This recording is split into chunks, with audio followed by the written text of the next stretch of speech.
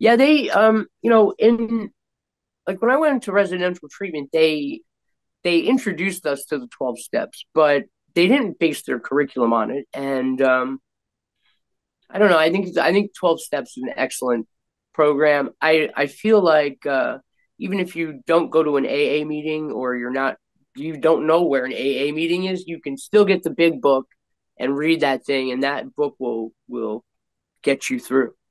Yeah, it's a beautiful blueprint because for me, I didn't, rehab wasn't an option. I was the primary caretaker and provider and Uh, all those things. And, so I just kind of had to get my shit together and maybe took me a little longer than I would have wanted. But hey, I'm here. how did you detox if from alcohol if you weren't in a rehab?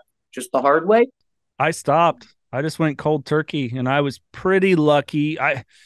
A lot of people, I would tell them my drinking. I was a binger guy. I wasn't necessarily an everyday guy, but it was if I bought a 30 pack, how did the second pack of beer show up? I was that guy. Yeah. I'm amazed that I didn't. I was so lucky, knock on wood, to not have seizures or anything else. And now, years later, like go to the doctor and be like, yeah, your liver and kidney functions are great. Your health. I was like, holy shit, Thank God. yeah, like, Thank God. thank you for Probably looking it was out for probably me. because you lucked out. Probably because your age. Yeah. If you'd have done that 10 years later, you might not be looking as good as you are. Yeah, no, man, I've got family members that it's taken their life. So, I had to admit that for sure. When my mother died, the day she died, I drank what size of vodka is that? Fifth, a pint, Yeah, pint. it's like fifth pint. What Yeah. they call it. Fifth is a big one. Anyway, I drank a pint of vodka like that, and I stayed drunk, very drunk, for 3 years. I'm not kidding. I would wake up, drink a bottle of vodka this big, 12 pack of beer. At night, if I woke up at 1 a.m. and I didn't have any booze, I'd have to get to the liquor store before 2 a.m. Otherwise, I wouldn't be able to get back to sleep. Yeah. And one day, I pickled my insides from alcohol. I couldn't even swallow water.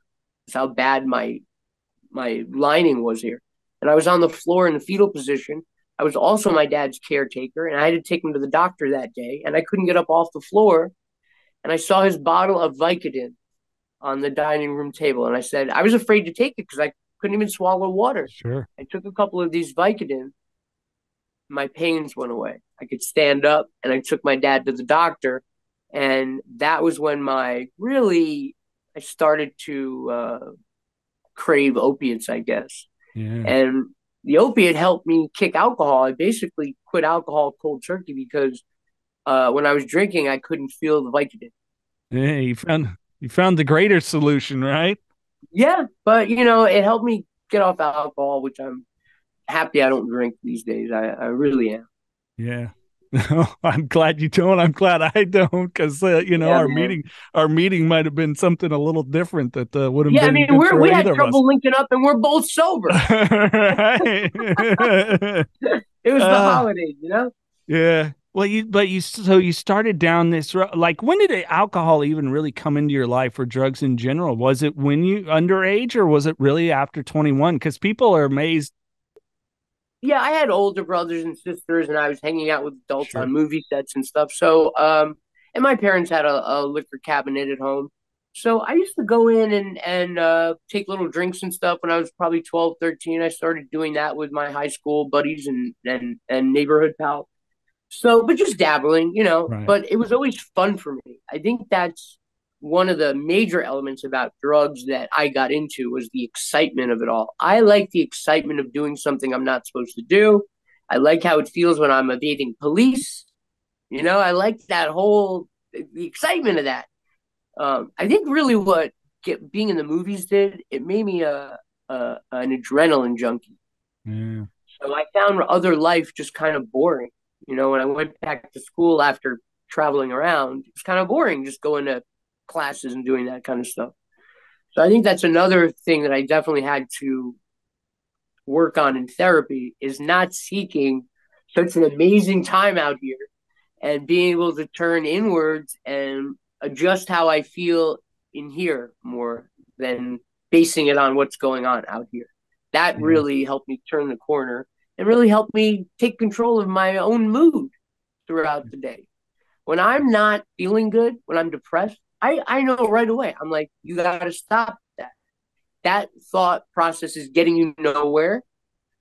I just know that it's not a helpful thought. It's not a helpful mood. And I sit with it and I turn it around immediately. Similarly, whenever I'm just giving you like my best life hacks one after the other. Go for it. Similarly, as soon as I get the thought or an urge to get high, I know right away that that's an insane thought. I know that I know that it's not sane for me to want to go and smoke meth. So I say to myself, okay, you're having an insane thought. Get rid of it immediately, or it's inevitable destruction. And that's how I just do that, because if I sit and like romanticize about what it'd be like to twirl that meth pipe around or to, chase that dragon, I don't know what'll happen once those things, once that process develops momentum. So I simply Yeah. don't let it happen. And that's a tough thing for people in general, let alone us in recovery, because we have to start acknowledging that feeling, sitting with the feeling sometimes. Like I've been challenged not to avoid it with TV, music, podcast, whatever it is, and just really sit, recognize what it is, process it a little, and maybe understand why am I feeling that. Thus, if I'm feeling it, then it starts a thought process. And, like you said, putting that block, which I still have to do work on, putting that block of like, it's an insane thought. I've never thought of it that way. Yeah, I mean that's a great hack for me, because it's cut and dry. I just know that's a crazy thing to think. Yeah. Stop being crazy.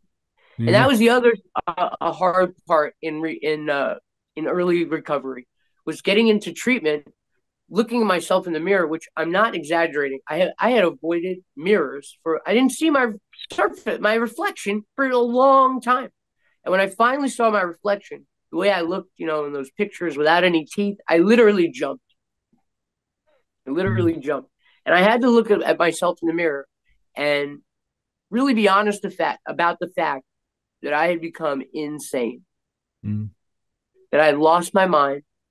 I could not trust my own thoughts and my own emotions.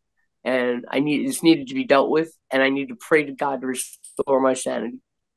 But that's not an easy thing to do, to look in the mirror and say, you're a crazy guy. You've lost your mind to yeah. the point where you're crazy to the point of destruction. Like, what's the difference between jail and a sanitarium? Yeah. Not much. Yeah. So that was difficult. But unless you do that, you can't really fix the problem unless you address it.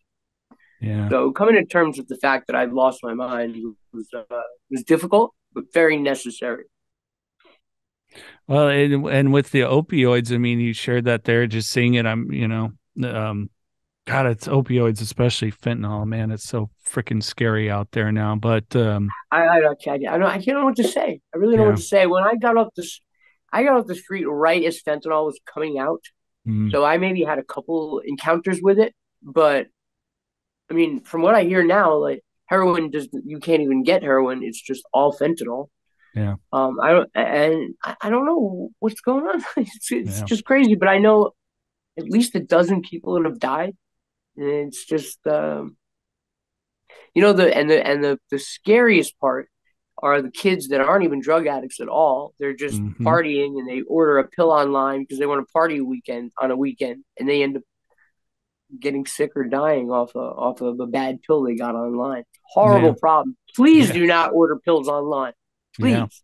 Yeah. Yeah. And and don't have the, well, my dealer or any of these things that we hear with the work that I do. I mean, numerous, moms that have come in that have lost their sons and daughters this way, that, it was exactly that. Like, I mean, an example, one kid doing very well in college, but anxiety, whatever, and goes, "Oh, I'll just get a Xanax off of Snapchat," and it was not Xanax; it's 100% fentanyl, and that's Oh it. And yeah, he drank here and there and stuff like that, but like you said, it's not like the experimentation, that that people think it was at one time. That, high school, yeah, you got drunk at a party or smoked some weed or whatever. And not that those aren't killer drugs, because hey, you know, alcoholic by admittance. But it's frightening. It scares me for the future for our kids if we don't really start to focus on the sickness of our society and do the work and encourage it to happen within the home. That mental health has to become a greater priority. It's gonna be, yeah, it's gonna get worse. I think that's very important what you just said. And I agree with you. Yeah. I mean, where, like you said, I mean, I grew up in a home of addiction. You grew up in a home of addiction, one parent struggling with gambling addiction. And, and I've had people on here that have suffered from that disease of it too. And, these are things not to take lightheartedly. Absolutely not. Another thing, Jason, I want to mention, I'm glad we're talking today because I had a couple things that I wanted to talk about. Please. Very important. It's very important if you're in like a bad way right now, right? You're on the street, you're about to get sick, you have no money, you need to boost something for your next fix. Like if you're in that spot, literally the next thing you do, I'm trying to say you can begin changing your situation very quickly. So Mm. it doesn't take a week to turn your life around. Literally, the next thing you choose to do can turn your life around. So I don't know how to articulate this, but if you go to a detox today, your entire outcome will shift dramatically. Yeah. My point is, you can make very good progress with a little amount of effort, but you just have to turn in that direction. Yeah. So don't feel overwhelmed by the don't despair. Don't despair because one phone call, reaching out to one person, saying no to that one next bag can literally turn your entire situation around. Yeah. It's about doing and I don't know if in meetings, The if you next, hit them, oh, the sorry, next right thing. the next right thing. Yeah. That's it. That's what I was trying to say. If you Yeah. get into that, start doing the next right thing, and it'll only take about 3 or 4 things, and you'll see your situation will change. God, the universe will respond to you if you start to try. That's the key. Life will respond. I think it's important to explain a lot of these concepts, especially with newcomers. They're kind of lost on, well, what the hell does that mean? What is, spiritual progress, not spiritual perfection mean? And there's a lot of these concepts that can understandably elude people. I mean, especially if you haven't had a spiritual awakening of any kind. You don't know what the hell spiritual progress, not spiritual perfection means. I didn't. I was like, okay. My sponsor's like, oh, you'll figure it out soon enough. You'll know. That's the beauty about these 12 steps. They are an instruction manual on how to have a spiritual awakening. Yeah. Because Bill and Bill say, listen, we're in this position. The only thing that's going to save us is a spiritual awakening. God is the only guy that's going to pull us out of the spot we're in. And he's giving you instructions on how to do it. And that's why the last step says, after having had a spiritual awakening through going through these steps.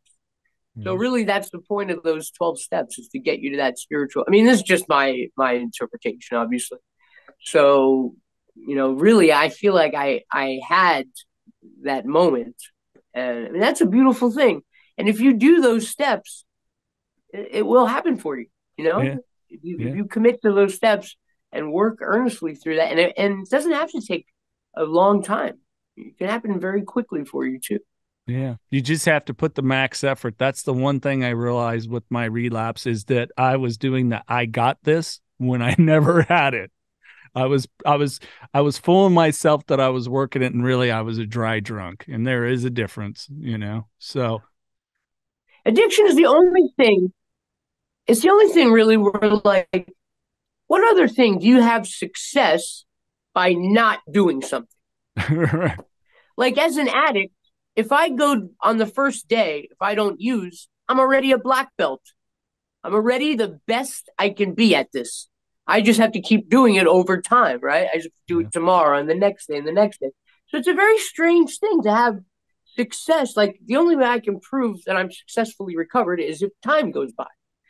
And so it's just an odd thing to it's an odd thing to deal with, Yeah. to win at something by doing nothing. I think that's why I'm good at it. There you have it. Thanks. They just brightened the light on me. Light bulb went off. Well, and we get that ultimate promise, right? We are restored to sanity.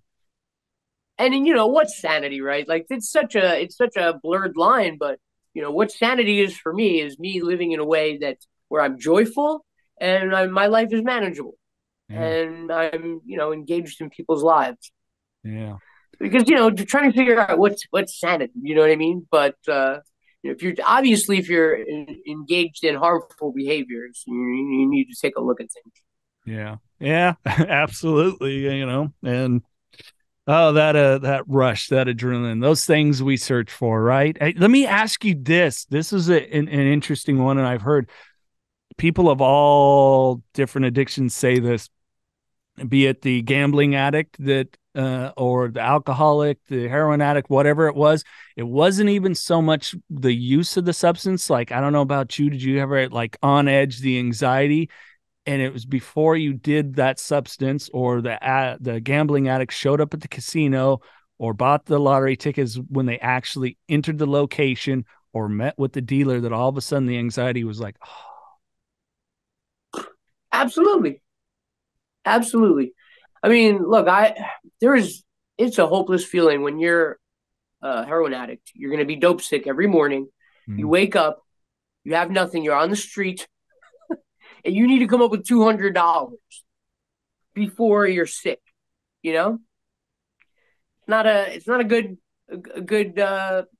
spot to be in. This is the Knockin' Doorz Down podcast, featuring celebrities, experts, and everyday people who have overcome adversities, including addiction, mental health, and trauma, to live purposeful lives. And that's what Knockin' Doorz Down is all about.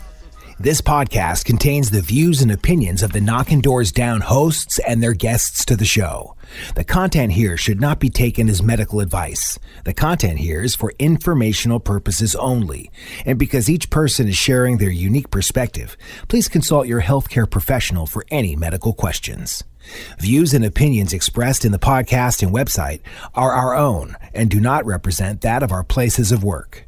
While we make every effort to ensure that the information we are sharing is accurate, we welcome any comments, suggestions, or correction of errors. Privacy is of the utmost importance to us. For those wishing anonymity, people, places, and scenarios mentioned in the podcast have been changed to protect confidentiality at the request of certain guests.